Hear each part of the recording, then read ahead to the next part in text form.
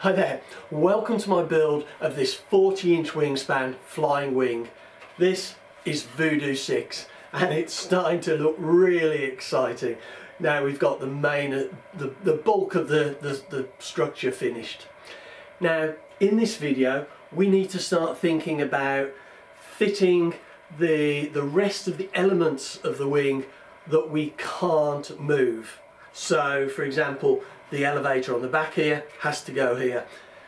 The ailerons need to go here. And we're going to be mounting the wing servos for the ailerons and finishing off the sheeting on the underside.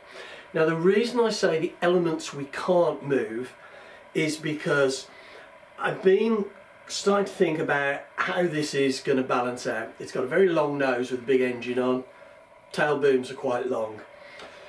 And what I want to do is I want to get all those elements finished that we can't move, that we've just mentioned, so we can then think about things like how it balances and where we need to put that battery in the wing, where we need to put the servo for the elevator, the things that we can move to make sure that we get a nicely balanced wing at the end of it without adding any additional weight.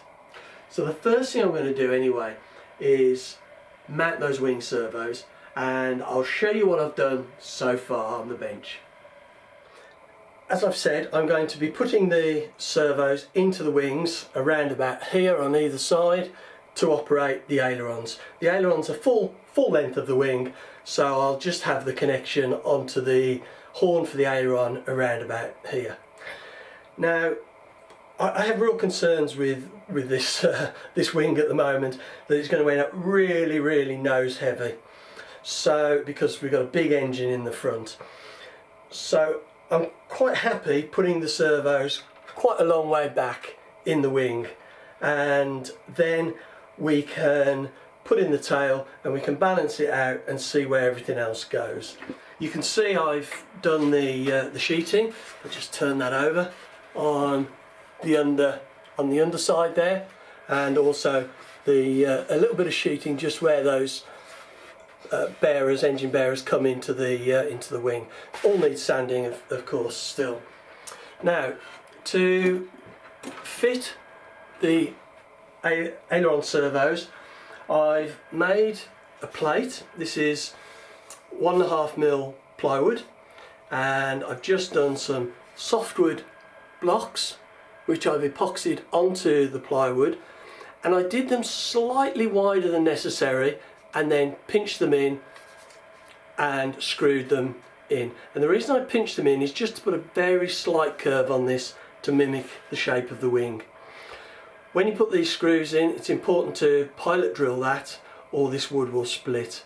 It only needs to be a really fine drill, and I've put on a little piece of 1.5mm ply on the top there, just across the grain to stop it from splitting as well. But these are really strong. I'm quite pleased with how that's worked out. So that is just going to go into the wing now, and I'm going to make a structure to hold that. Now first thing I've done is I've put in an extra piece of rib like this, and I'm just going to glue that in with a bit of aliphatic resin. I've done that on both sides, I haven't glued either yet. And then I've got a piece of balsa with a couple of pieces of 3mm plywood just glued into the top, and that is going to fit into the wing, or sorry, onto the rib like that. And I'm going to make another one on that side and a brace across, and then this plate can just screw down onto that like that. The reason I'm doing this on the top is because it's a wing and it's going to be bouncing along the ground on landing, so all of the control linkages and everything will be a lot safer if they're actually on top of the wing rather than on the underside. Well, I've now glued in these extra pieces for the rib, the stiffener 1/16 balsa, just to provide a more stable platform for the ailerons to be attached to. And while that's gluing, I thought I would do the aileron hinges, and I've got the aileron here, and the hinges that I'm going to be using are these plastic mylar hinges, and I just did a a centre line down the middle of that and cut the hinges in with the scalpel. And now I'm just going to transfer the markings for this onto the trailing edge, so I know where to put the slots for these. And it's really easy as to where the centre is, because we've got two 1/16 pieces of sheet coming together on this trailing edge, and we're just going to put the slot centrally in here. Now, if you remember, we put in some extra blocks along here which will give a little bit of extra strength and purchase to those hinges, and I'm just going to use my number 3 scalpel blade and a number 11 scalpel, and hopefully this will show up. I'll just zoom the camera in a little bit. Hopefully that's more visible now. And all I'm going to do is just take the scalpel down that centre line between those two sheets of balsa and cut in to that that extra strengthening piece that we put in. Being very careful to keep this nice and central. Put our finger on the back of the blade just to give it a little bit of a push, but not too much.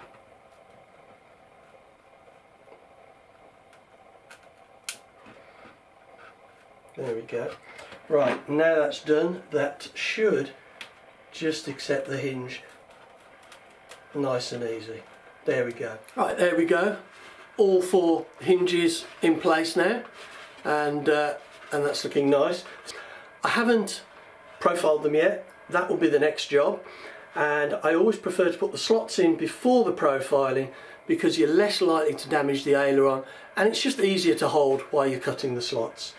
Right, well now let's do the hinges for the elevator, and it's quite a large elevator. You can see I've got a centre line on here, and also a little bit of an arrow showing which is the front, so which is the end end with the, or side actually, with the extra bit of strengthening in there for the hinges. Now this is the section that goes between the two tail booms to provide the stability, this aerofoil shape, and I put in 4 hinges already, and again just cut those by hand on a centre line, just cut them with my scalpel. And I've got a centre line for this tail boom, and I'm just going to line that centre line up on the tail and just mark in the location of the hinges, and then cut these in by hand. And I will put in a centre line down the middle of here, and I'm going to do that by eye.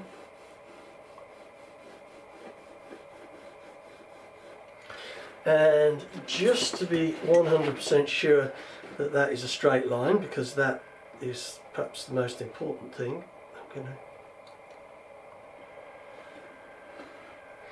Okay, so now we have our centre slots for the hinges, and we'll just cut those in again as we did before by hand. Just nice and steady cutting those slots. Okay, we now have all 4 slots cut, and I know you can get tools for finding the centre, you can get tools for cutting the slots, but I honestly haven't found a better way of doing it than simply lining it up by eye and cutting the slots in with a scalpel. That works for me, but obviously when you're doing these things you find what works best for you. And now if we just slot this together, there we go. And so that will be rigid between the tail booms, and then we have our hinge surface. Now we've got the hinges done, what we need to think about is a counterbalance for either side of this elevator. This spacer here, as I said earlier, fits between the booms like that, so that the elevator can move within the space here. Now this is a large elevator, and this is going to have quite a lot of pressure on it when this wing's travelling at speed. So you provide a couple of counterbalances, 3 30-second music wire, I believe, yeah, looking at the plans, just coming out of here, and some wheel collars to counter that balance. So I need to work on that now. I'll probably just drill holes in here, roughen the wire up and epoxy the wire in, and then the counterbalance. And I would think it would be good to try and equal that so that we've got a similar weight this side. Right, well, I have a real dilemma here with this elevator. I've put in some counterbalances that stick out. It's 35mm from the leading edge of this rear elevator. Now, if we have a look at the plans, you can see that it's shown just a piece of 3 30-second music wire with a couple of collars. Well, quite frankly, I did that first of all, and it made very little difference to the actual balance point of the wing. If we look at the wing now, we can see that rather than the balance point being there, with these counterbalances I've put on, it's brought it right to the front. And what I've done is I've made up a piece of wire that's stuck into the wing, and it's got a collar top and bottom and a piece of rolled lead around the inside. Now each one of these weighs, let me just weigh it, I think it's about 15 grams each one of these, so that will be about 30 grams. Yeah, they're about 15 grams in weight. So that is doubling the weight of the elevator, because the elevator's 35 grams. And actually that doesn't do too bad a job of balancing it out, but it is quite a lot of weight. It will certainly, having the balance point forward, reduce the work the servo has to do. So I think this is a lot better solution. Quite frankly, what was on the plans, I can't imagine it would make a lot of difference. So I'm going to go with that for now, and we'll see how we get on when we come to balance the final wing, and whether we need to add a little bit more tail weight, or maybe even lose a little bit of tail weight, and maybe think about using these as to help with the balance. But we'll see how that goes. Please, if you've got views on this and you know, about counterbalancing, leave me a message and let me know what you think. Now have the control surfaces more or less finished. I've got the elevator in place with the counterweights, slightly larger than on the plans, but we'll see how that works out, and the spacer just screwed into place at the moment with just a single screw, but that will need a more permanent fixture. So that's finished, and that works nice. I haven't got the linkages in yet, because that needs to come once we've done the balancing to work out where the servo is going to go. I've got the aileron and servo all mounted and connected on this one side, and that works quite nice. The suggested throws for the first flight of 5/16 of an inch, which is nice, moderate. For combat, they're suggesting 1 1/8, which is about like that, which is fairly frightening. So that should be really good to get flying with those kind of throws. I haven't done this other side, as I wanted to just show you what I've done before I sort of cover it in with the sheeting. So just putting that around to the camera, you can see I've put these side pieces in both sides with the bits of 3mm ply that I'm going to screw the servo plate into, and I've just done a cross brace here. And I thought I might as well just fill in this section with sheeting as I did on this side. The underside is not sheeted at all. I've just put a slightly wider piece of balsa in there. It's not really a cap strip, I suppose it is a cap strip, but a terminal cap strip. And the reason I put that wider piece is so that there's plenty for the film to actually hold on to. If it's just a wide cap strip, then the chances are it could pull off as you shrink it. We've now got this wing in a pretty advanced state once we've got this servo finished here, and more or less everything that's been fitted now, like the ailerons, like the elevator, are in locations where we couldn't move them. That's kind of where they have to go. Now, in the next video, we need to start thinking about those things that we can move and how the balance of this wing works out. So trying to get those things like the battery and the servos into the right location, so at the end of it we get a nicely balanced plane without having to add a big chunk of lead in the nose or the tail. So that's going to be what we're going to do in the next video, sorting out the balance. So thanks for watching. I hope you're enjoying seeing this build as much as I'm enjoying building it. It's starting to look really exciting, and I can't wait to get this out in the field and see how it flies.